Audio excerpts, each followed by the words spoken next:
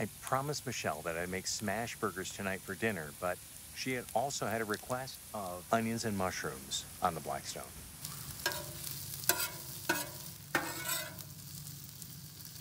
Oh, yeah. Look fantastic. When do we eat? Cooking Smashburgers at Otsego Lake, Michigan, birthplace of the Manhattan Project and the development of the nuclear bomb. But how did we end up here at a campground that wasn't even on our itinerary? I don't know where I've been. I don't know where I'm going. In June 2023, we planned a trip from Michigan to South Dakota to change our domicile to South Dakota. We detailed this trip in our video series we call The Blessed Midwest.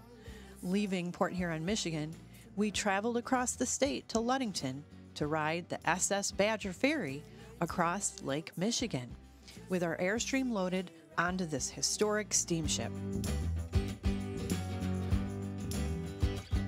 I could turn back now and leave this all behind. Landing in Wisconsin, we towed Gemini to Laverne, Minnesota, and stayed at a great Harvest Host, Take 16 Brewing. From there, we made it to South Dakota and Custer State Park, only to realize we had forgotten our passports needed to establish domicile. I don't know where I've been. I don't know where I'm going. After an unscheduled extra 4-day stay at Custer, we began our trek back to Michigan only after getting our new South Dakota driver's licenses. With that extra 4-day stay in South Dakota, we were forced to cancel all of our reservations for the return trip. Don't forget me when I'm gone, 'cause right now I just got to be free. We were fortunate enough to find a great Harvest Host winery in Wisconsin and then book one of our favorite campgrounds in Michigan's stunning Upper Peninsula, Indian Lake State Park. I can turn back now and leave this all behind. I don't know if I'll ever get out alive. We were able to celebrate our 30th wedding anniversary at Indian Lake, the same campground where we honeymooned in 30 years prior. Hunting for a campground halfway between Indian Lake and Port Huron, we were able to secure a reservation at Otsego Lake State Park. A place we had never visited. Luckily for us, before this trip, we had purchased a Michigan State Park pass. I don't know where I've been. I don't know where I'm going. What we're going to do is we're going to install the 2023 Michigan State Park Pass. This is the non-resident permit that'll let us get into Michigan State Parks, and this becomes our day use fee. See, it's the recreation passport. You can see it right there. So we're going to stick this right in the window. They want it right on the passenger side. And there we are. There's our 2023 Michigan State Park Pass that gives us access, free access into the Michigan State Parks. Now, that's not free camping at all. That's just access, so that's your day use permit. Camping then runs between $30 to $40 a night for camping at the Michigan State Parks. Normally, the cost is about $5 to $11 a day to enter the Michigan State Parks, but for $39, you can obtain this state park pass that gives you access to Michigan State Parks. You no longer have to pay that daily permit to get into Michigan State Parks, which are, in my opinion, some of the most beautiful state parks in the entire United States.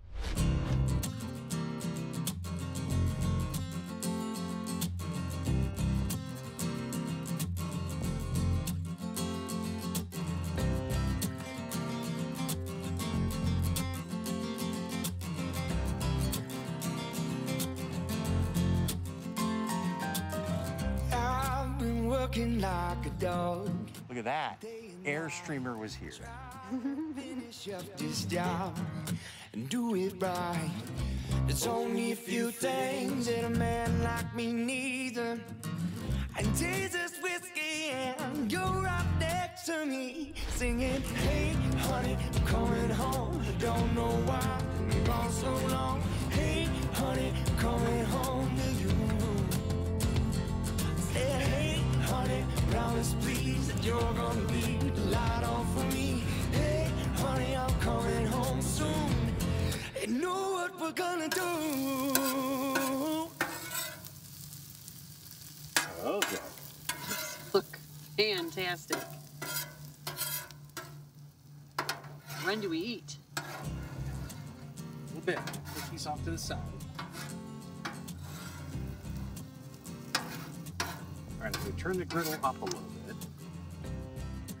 For your Smashburgers. So we got to make sure we get the griddle good and hot. So I got to turn up full right now.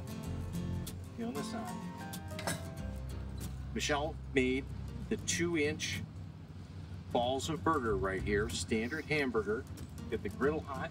I was using butter to saute the onions and mushrooms, and that'll work really good for a base for the Smashburgers too. So I've got my press, my cast iron press right here, and then the parchment rounds too that are going to be used for this.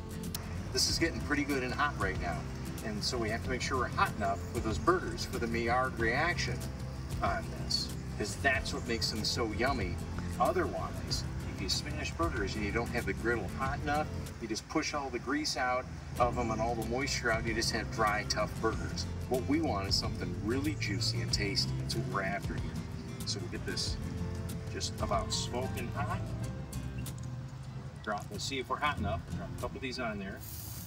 Listen to that. And just so you know, there's 9 9 what? balls. 9.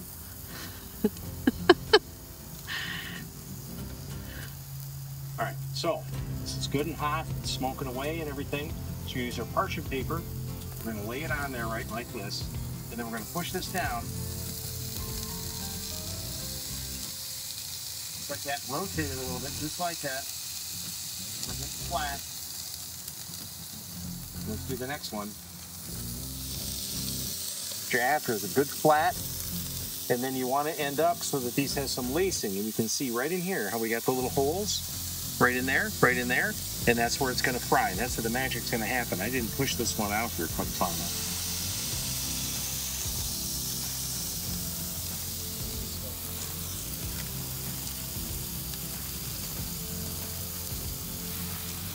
See, you gotta make sure you get that up.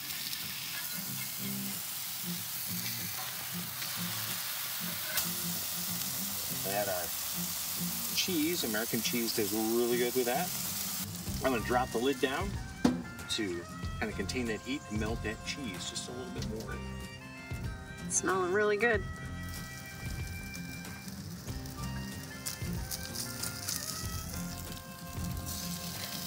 Do you need a plate to put them on? I'm going to set them over here. Okay.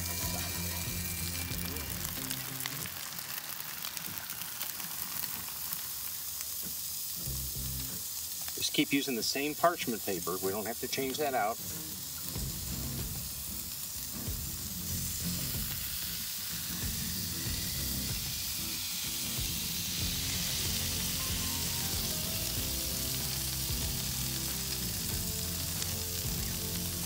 That's hot. Don't burn yourself. All right, so some salt on these.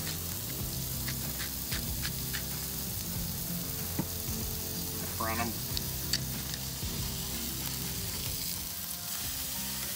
Look at that. Nice. So now what is this that you're using to make these? This is our Blackstone 17-inch griddle, and this is the one that I've converted to run off of the propane of the Airstream trailer so that I don't have to have little 1-pound bottles. Just works really, really well. Let's get these guys set aside. Have that lacing right there. That's what we're after.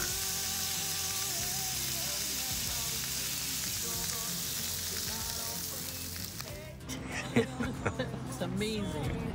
You know what we're gonna do. You're all sunny in the face. There must be a sunset happening. With the sun setting on our day, it is time to reflect on how Otsego Lake is the surprisingly significant location in the development of the nuclear bomb. It was 1942. World War II was raging in Europe and in the Pacific. Both the United States and Germany were in a race to develop a nuclear weapon. In July 1942, J. Robert Oppenheimer met with Dr. Arthur Compton right here at Otsego Lake State Park. Earlier that year, Compton had put Oppenheimer in charge of the development of an atomic weapon. That research would be called by the code name the Manhattan Project.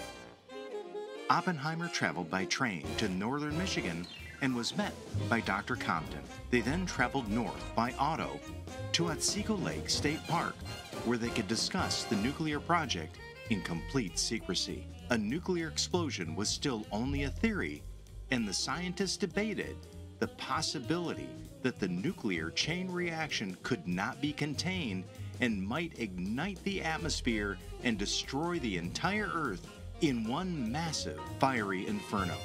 20 years prior, Dr. Compton had won the Nobel Prize for Physics by detailing what became known as the Compton effect. It was this earlier work that eventually convinced the majority of the Manhattan Project that a nuclear explosion would be contained and not ignite the entire atmosphere.